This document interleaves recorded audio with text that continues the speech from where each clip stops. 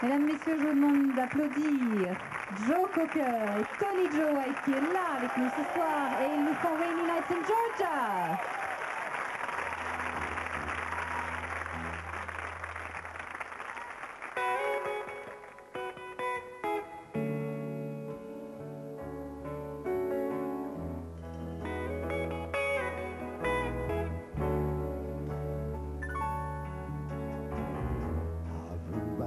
Suitcase, trying to find a warm place to spend the night.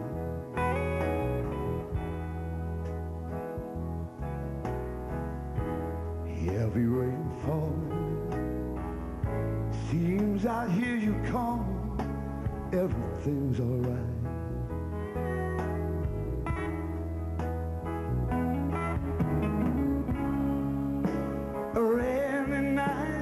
Georgia, a rainy night in Georgia. It feels like it's raining all over the world,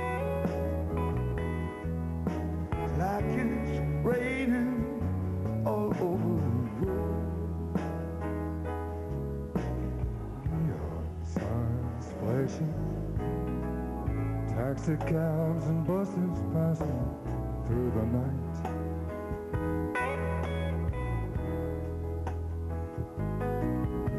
The distant moaning of a train seems to play the sad refrain to the night.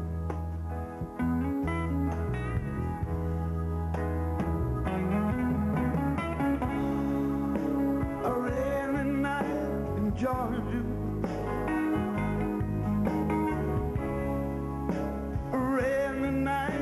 Georgia, yeah, I believe it's raining all over the world. Feels like it's raining all over the world.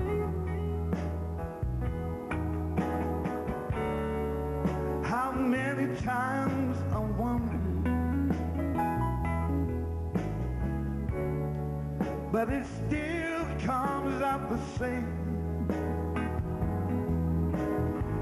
No matter how you look at it or think of it, it's life, and you got to play the game.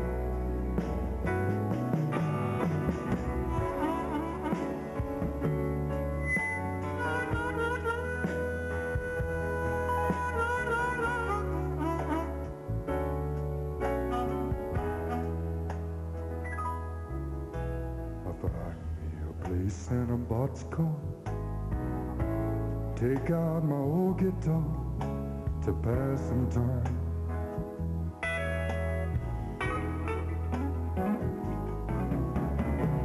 Late at night when it's hard to rest, I'll hold your picture to my chest and I'm alright.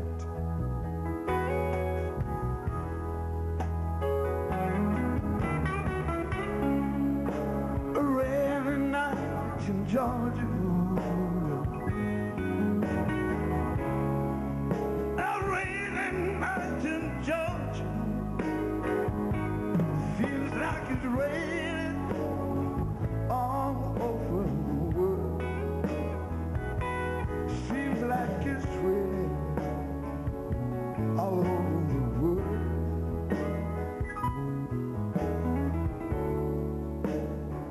All over the world.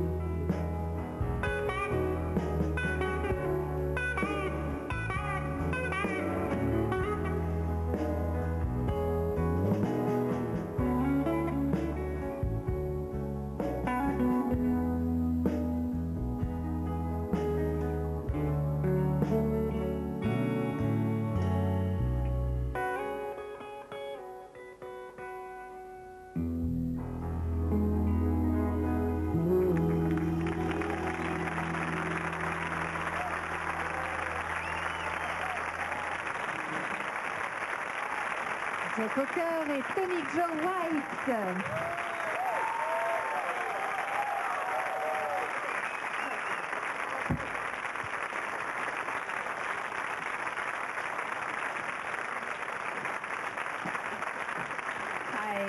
to have you on the show.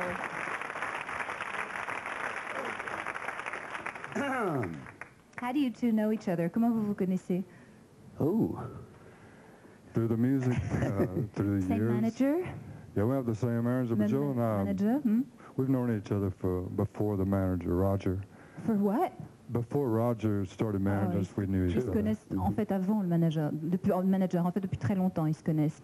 Do you know, Tony Joe, that you are, I mean, you have so many people in France that really are fans of you. Il y a beaucoup de gens en France qui sont fans de Tony Joe White, and there's even a fan club. Il y a même un fan club avec un petit livre qui s'appelle Swamp Box. Do you know this? Oh yeah. Yeah? The Swamp Box. Number 4. Yeah. Have you read it? Est-ce que vous l'avez lu? This one here, yes, I have. Yeah. I have it at home, really. That's how much people like you here in France. I know. I feel good over here. This is the first place I ever had a hit record, you know, Paris. Really? Yeah, so, and to get to be here tonight. It's the first place you had a record. Yeah. What was that? It was a song called Soul Francisco. It was like 69, 70, even before Pope Saint Helena. That was what, in 69? Was that? Yeah. C'était la première fois qu'un disque de Tony Joe White est sorti en France. C'était, what was the name of it again?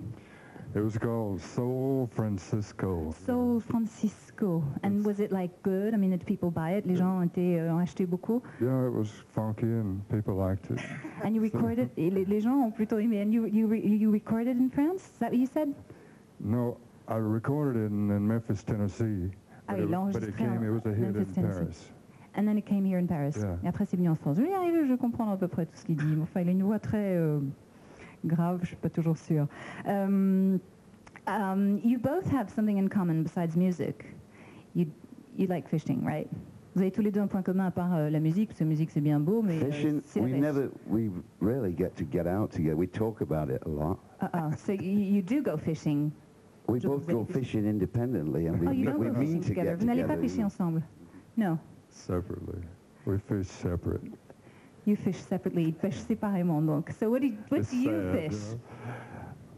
you know? Well, I went up to Joe's to fish in Colorado back in the spring, you know, and then the snow came and it was too cold, so we decided to write a song instead of going fishing. All right. So Ils ont quand même fait une tentative pour aller pêcher ensemble, et puis finalement Tony Joe est allé voir Joe dans le Colorado, et le temps s'y prêtait tellement pas que finalement ils ont décidé d'écrire une chanson ensemble, puisqu'il neigeait dehors et que la pêche était plutôt compromis. So let's talk about that song. Parlons un peu de cette chanson. It's on the album, Organic. Is that the one that you're talking about? High Lonesome Blue? yes, the High Lonesome Blue, and it was a song. It kind of started on the guitar, and Joe, he got some old drums together at his house, and we got a little small amplifier and just kind of kept working for about 3 days, and the song kind of kept leading us on a path, you know. It wasn't like all of a sudden we just said, we're going to write a song.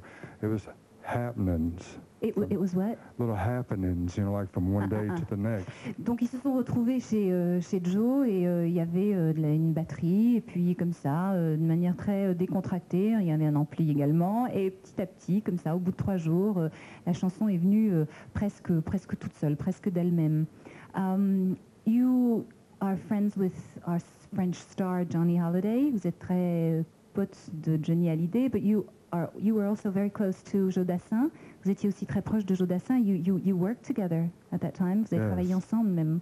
Yes, we did a whole album together. A whole album. Yeah, me and my band and Joe singing. Ils avaient fait tout un album ensemble, Tony Joe et sa bande, et Joe Dassin qui chantait. Johnny Hallyday did sing the song that you did with Joe Dassin. Is that right? Yes, he did. It's called The Guitar Don't Lie. Et Johnny Hallyday a fait une reprise de cette chanson qui s'appelle les guitares The Guitars Don't Lie, les guitares ne mentent pas, donc. Is that right? It's called The Guitar Don't Lie. In French, it's another word they say over here, but it still means the guitar don't lie. The guitar don't lie, right? Do you speak French? No, just a few little words here and there. It would be so much easier for me. Come on, speak I French. know it. I need to learn it, you know, because it's Try. beautiful. You could say something. I'm sure. Je suis sûre que vous pouvez dire quelque chose en français. I mean, you've come so often. Vous êtes venu tellement souvent. I know one au revoir. Ah? Au revoir. No, I'm sure you could do better than that. Je suis sûre que vous pouvez faire mieux. Just a few. I know 2 or 3, but... Joe, come on, a little bit of French. I mean, God, I mean, you know, that's the problem with us English. We've been spoiled to death for years, haven't we? You know. So. And I actually took French at school, but nothing sank in at all. It's terrible. Il a pourtant étudié le français à l'école, mais rien. So I get to do all the work, right? Yes. And she's a Russian too, you know. D'accord. J'ai compris. You're doing good, though. Thanks. Oh, thank you. I'm trying. Joe, do you consider doing an album like work? Est-ce que vous considérez qu'un album, c'est du boulot? Because considering Organic, you did what, in 5 days? L'album Organic a été fait en 5 jours. Well, when, you know, you've got players like Jim Keltner, Dean Parks, and Greg Lease, I mean, you know, they are such talented guys that once you just... Keltner, le batteur. You just have to tell them the chords and they basically wrap around it. Top musicien. Donc à partir de là, on peut dire que faire un album, c'est plutôt facile. So that means, you know, within 5 days, the album Organic was...